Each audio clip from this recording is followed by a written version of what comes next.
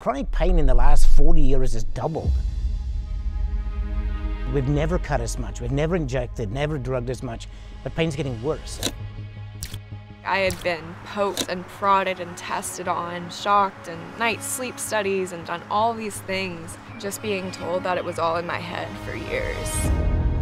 The more we do, the worse we're getting, so whatever we're doing isn't working.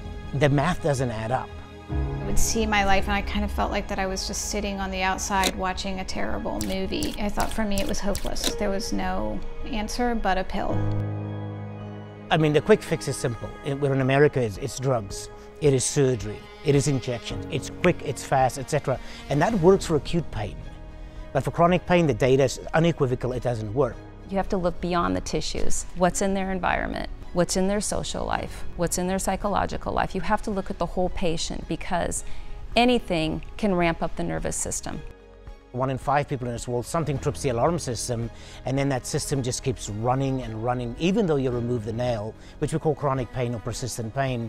And now the minute you experience pain, it starts tying into your thoughts, your beliefs, your expectations, your experiences, so pain becomes just more and more and more complex.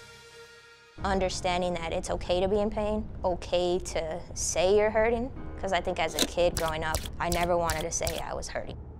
I'll never forget that feeling of everything finally making sense and coming into fruition, like I was right. The brain produces opioids 50 times stronger than what you can get in an emergency room today.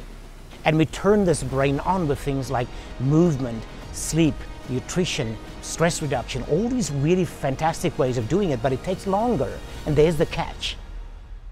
Until you actually experience that, it's always conceptual.